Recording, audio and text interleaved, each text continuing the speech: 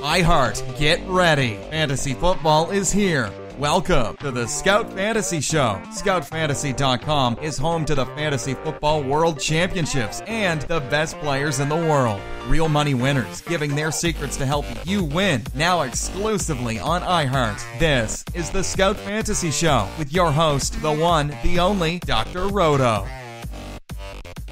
Roto. Get out the insurance cards. Get out the copay. The office is open, my friends.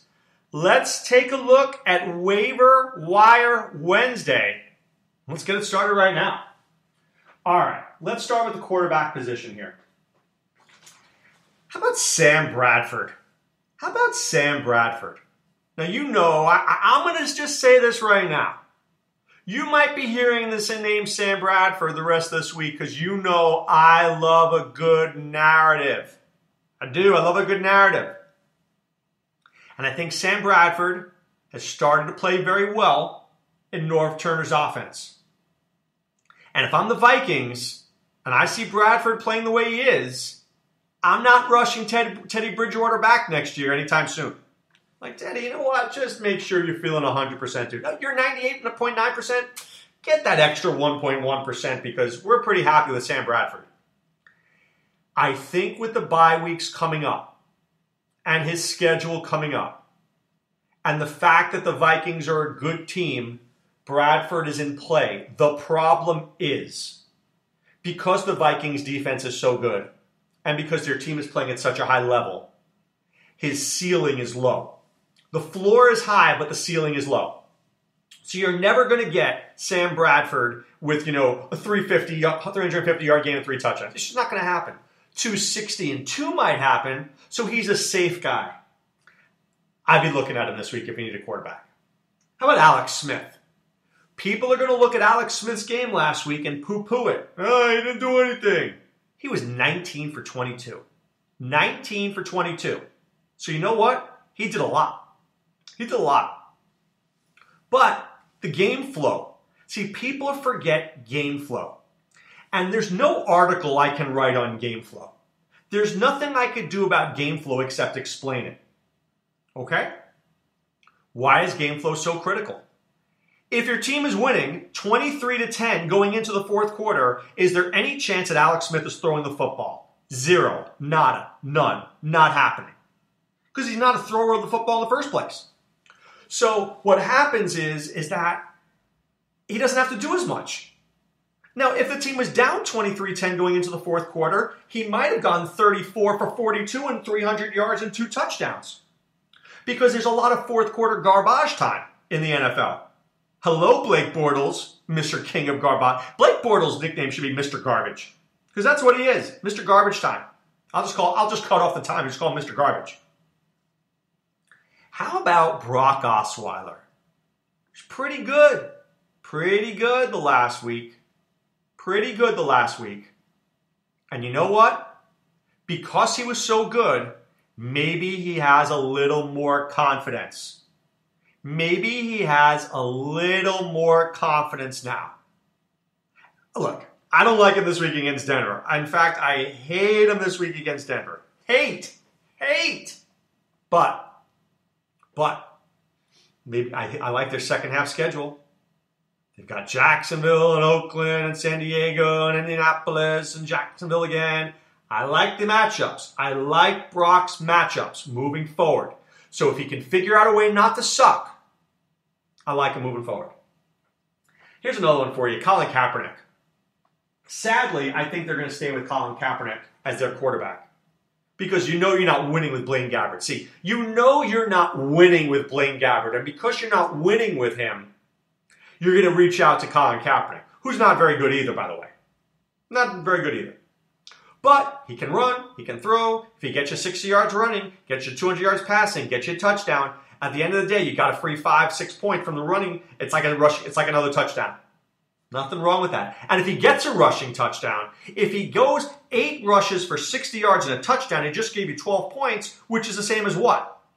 3 passing touchdowns.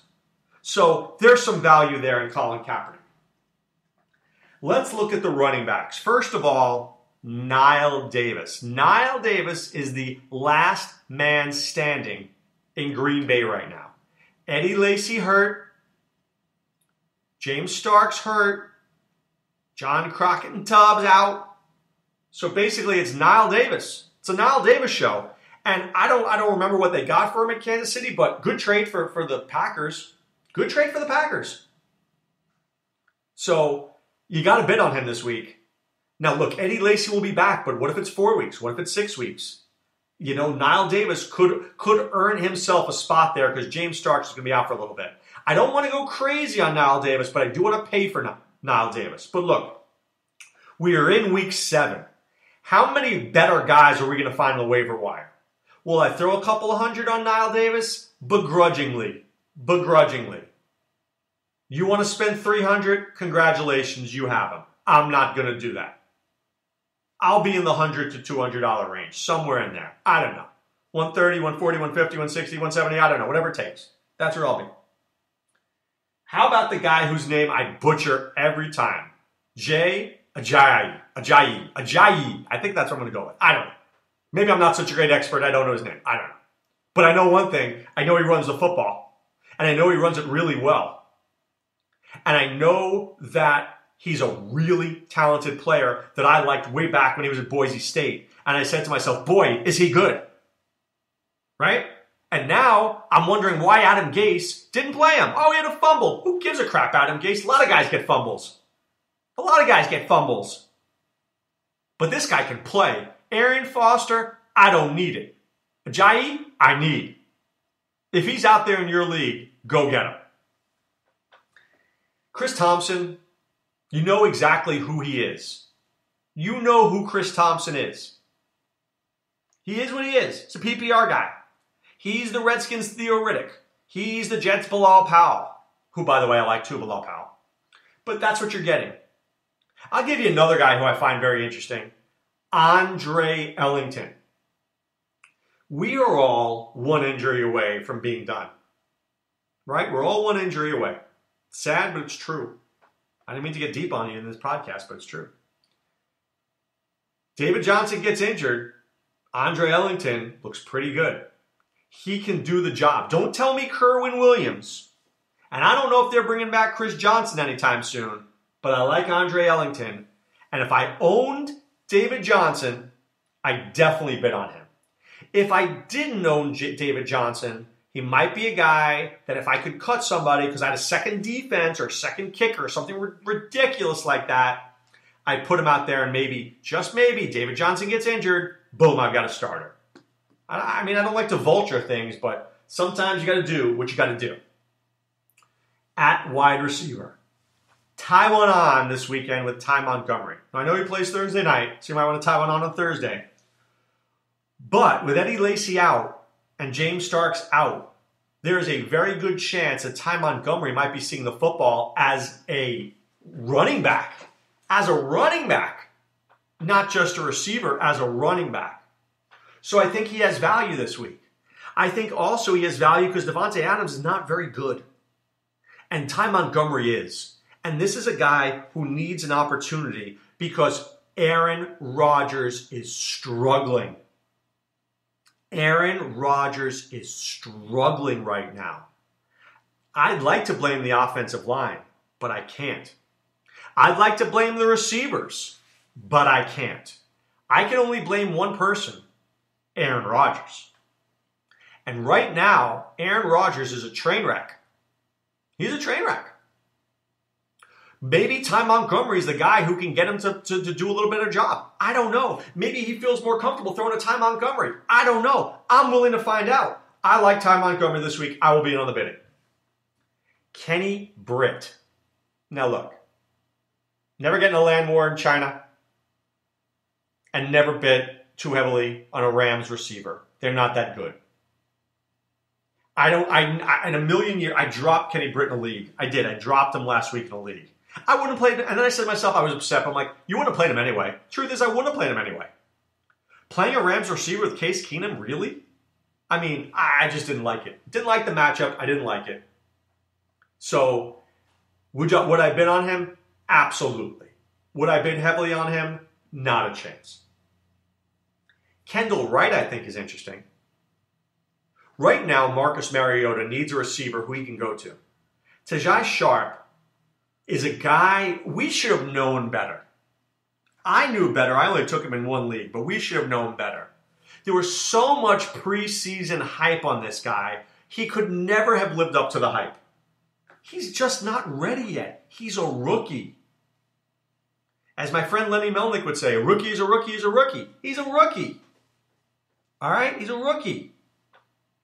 Rookies do what rookies do. Rookies don't perform week in, week out like veterans do. Rookies don't run the right routes all the time. Rookies don't get open against the top cornerbacks. The Titans need Kendall Wright to be their top guy. And then you could have Rashard Matthews as a 2, and you can have Tajae Sharpe as a 3. Then you're a better team. So if I can get investment on Kendall Wright, I will. Not high investment, not high at all. I don't want to overpay for him because he still has Mariota as a quarterback who's not that good. The running is good, but the quarterback's not that good. How about Brashad Perriman? Do you know when you can just see something and you say to yourself, this is close. This is close. I think it's going to happen soon. And then when it happens, you're like, I knew that all along. I knew it. I feel that way about Brashad Perriman. He is really close to being a top-notch receiver. I'm not sure it's going to be this year, but it might be next year. And you might have a little Mike Wallace, Brashad Perriman, and I'd be pretty happy with that. I'd be okay with that. This year, though, he's going to be okay over the next few weeks because of the bye weeks, and you may really need him. You may need him in a pinch. So he's not a guy I want to rely on week in, week out, but in a pinch I can use him. How about Marquise Lee? I've been talking about Marquise Lee for weeks now. Marquise Lee is the Andre Ellington of receivers. He is a talented guy who is one Allen injury away from being a good player. Whether it's Allen Robinson or Allen Hurns, I need an Allen to get hurt.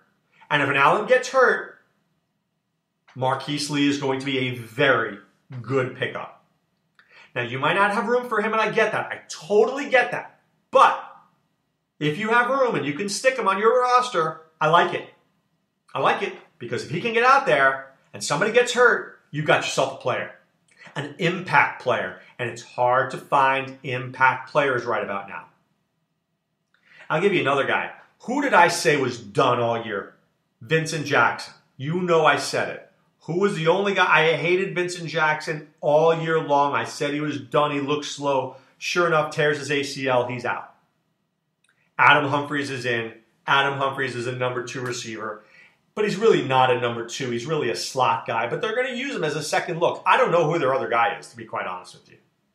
I don't know. I had liked Kenny Bell at some point. I guess it's Cecil Shorts or Russell Shepard or somebody will pick him up. Somebody will pick one of these guys up. But I don't think he's that good. I'd much rather Adam Humphries.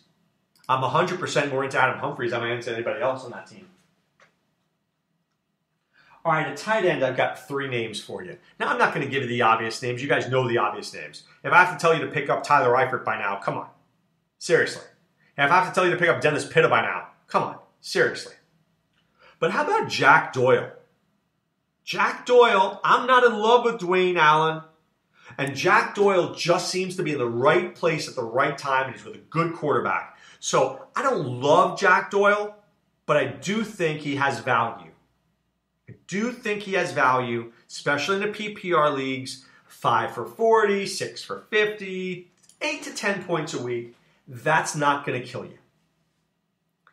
I'll give you 2 guys who are in the right place at the right time right now. First of all, Vernon Davis. You might want some VD this weekend. Now, in your life, you never said to yourself, I want VD. This weekend, you might want VD. If Jordan Reed is out again, VD goes up against a team that's really bad against a TE. The DET is so bad against a TE that you're going to want to start the VD. That's all I'm saying. And if you understood what I'm saying, thank you. Lastly, Larry Donnell. Larry Donnell is the New York Giants' preferred tight end. Don't tell me Will Tye. I'm not buying into Will Tye right now. Will Tye has made some bad catches and bad drops. Actually, not bad catches, bad drops recently. And Larry Donnell is a big dude who's good in the red zone, who just gets in the right place at the right time. And I think there's value for Larry Donnell. I do. So if you're down on Will Tye like I am, take a shot at Larry Donnell, and you might be happy that you did. So let's expand this conversation just a little bit more. The conversation needs to be expanded because here we are in week 7. So we've got 7, 8, 9, 10, 11, 12, 13. 7 more weeks. 7 more weeks. If you need a player, you might need to be aggressive. If you need a player, you might need to be aggressive. You're 2-4. You're 1-5. You better go get Niall Davis. You better get Ty Montgomery. We can't play around right now. We cannot play around right now. You're going to have to do it. Just saying. Just throwing it out there. You might have to do it. Now, if I'm 5-1, would I go and spend that much money? Maybe I would. If I didn't want anybody else to catch up to me, I might want to spend and say, I got this guy. Because you have to look and say, what player could be out there that would change my fantasy fortunes? Now, there's always a guy. There's always a guy. So I'll give you an example. Let me just say David Johnson gets hurt. Oh, my God forbid. All right, God forbid. I'm knocking on every piece of wood I can find. Maybe Kerwin Williams emerges later in the season. It's possible.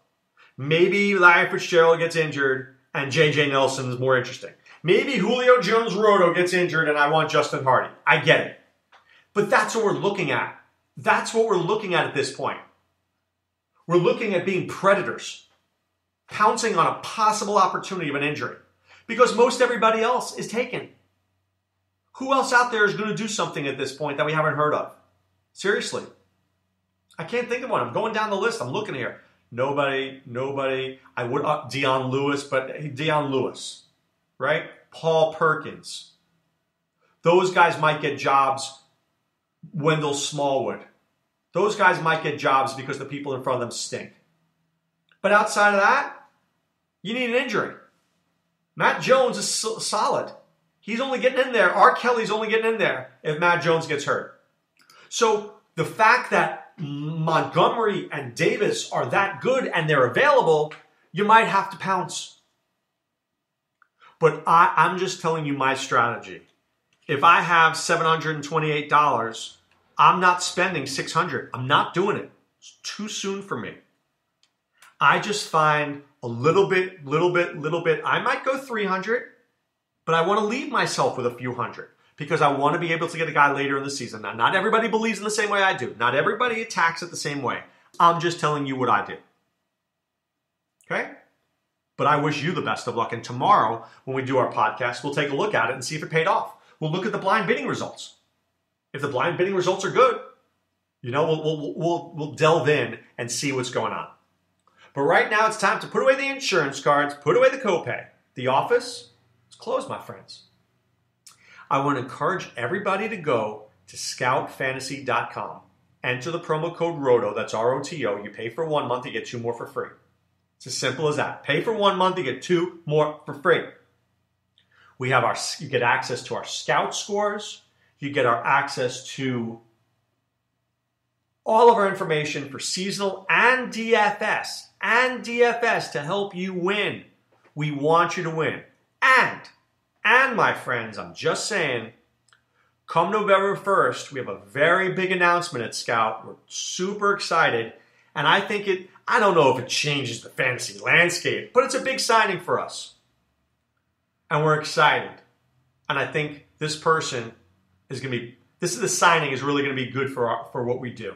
So I encourage you guys to stay tuned with Scout Fantasy Sports and see what happens come November 1, right? Halloween comes day after, boom, we're good to go. All right. I wish you guys a great day. Do well on the waiver wire. Make the right bids. Get involved. And be a member of the Scout Army. This is Dr. Roto saying be well. Take care.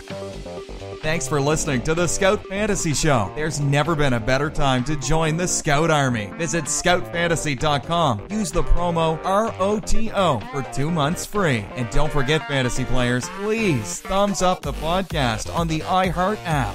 See you next time. Go Scouts!